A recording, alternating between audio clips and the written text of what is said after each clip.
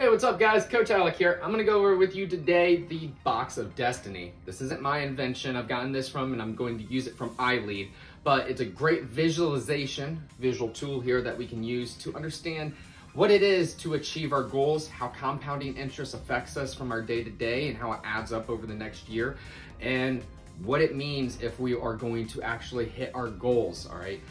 What the 80-20 rule actually means on a scale. So let's say we have our wants, we have our needs, we have our frustrations, and we have the things that we fear. I've already gotten them written up here to save us a little bit of time, but most of us, what we actually want, most of our goals is weight loss, but we want to be chiseled Chad. We want to be shredded Sheila. We want to live the lifestyle. We want to have the abs. We want to be the person that lights up the room. We want to be the energy. We want to be able to be there for our kids. We want to be able to be healthy.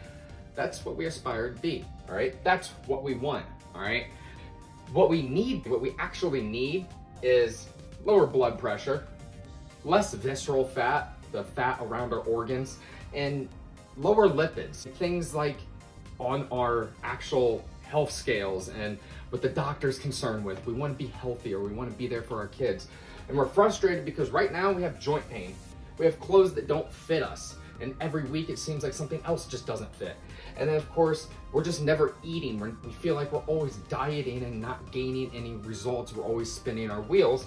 And what we really fear, we're frustrated right now, but what we really fear is obesity.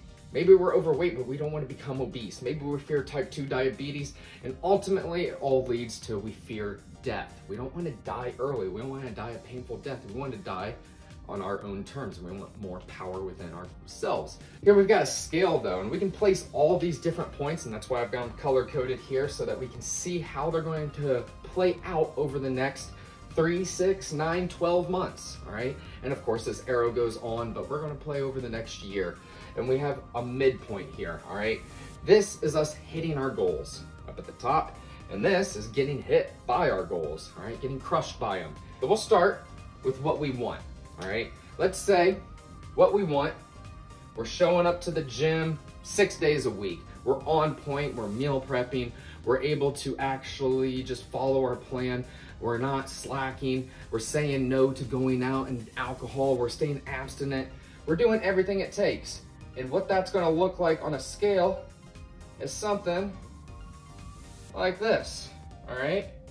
Not very much progress over that first 3 months is what it is. We got things to clean up, but you're being perfect. You're doing all the work. And over that next 12 months, at that 12-month mark, you can see huge gap. That's you being perfect. Let's say that's you being 90% to 100% committed. All right, 90 to 100% committed there. But what we actually need, what we need in our lives, like we said, we just want lower blood pressure. We want less visceral fat. We want to be healthier. Maybe we still go out with our friends. We all start at the same point, but we still go out with our friends. Maybe we want to have a couple beers a week, but we're still consistent. We're going to the gym. We've cleaned up our diet. We're getting more protein. We're doing the things that we should be finally, all right? It's not 100%, but we're there, all right? It's, let's say we're at 4 out of the 7 days rather than 3 out of the 7 days perfect. We still are going along that 3 months. We're not perfect. We're going out a couple times. We have birthday parties. We get to go out and enjoy ourselves. And look at that, at the 12-month mark, we are still in a positive place. Of course, at that 3-month mark, it doesn't look very different from being perfect. Honestly, it doesn't look very different from being perfect. And that 6-month mark, it might look a little different, but it really widens once you start getting into that year mark, once you start being able to see the compounding interest of the daily efforts that you put in. Let's say we're being 80% consistent there. Sounds good there? That's the 80-20 rule. That's what most people talk of when you can have your cake and eat it too. But let's say where we're at right now. You don't do anything. You watch this video, you just don't change, you don't change what you want to do.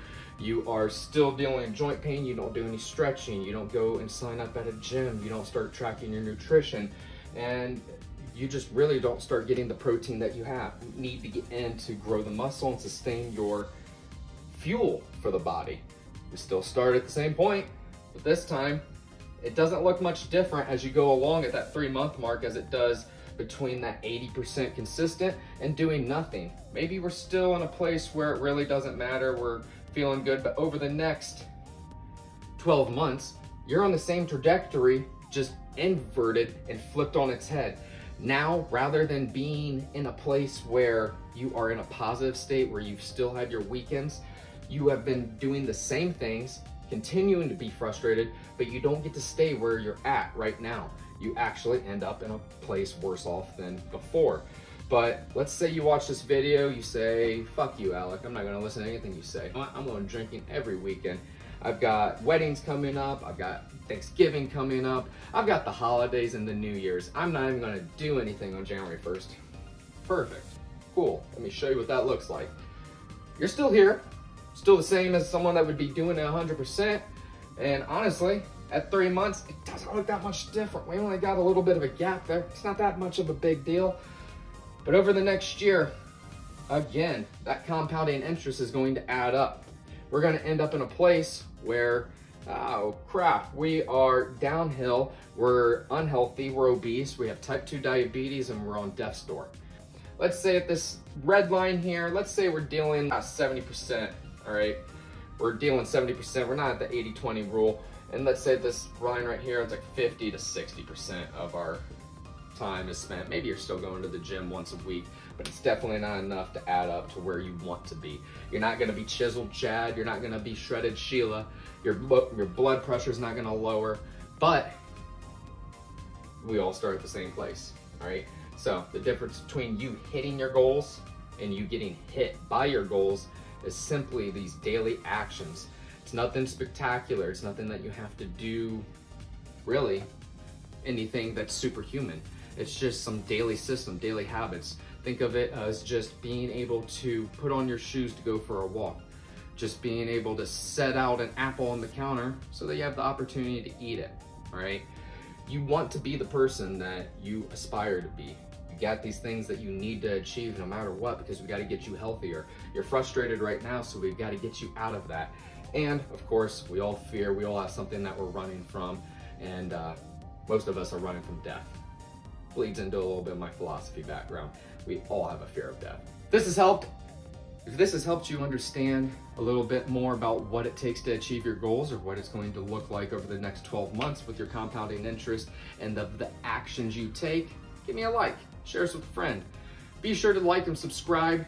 Save this for later, send it to a friend like I said, and if you have any more questions, reach out, comment below, and I'll talk to you soon.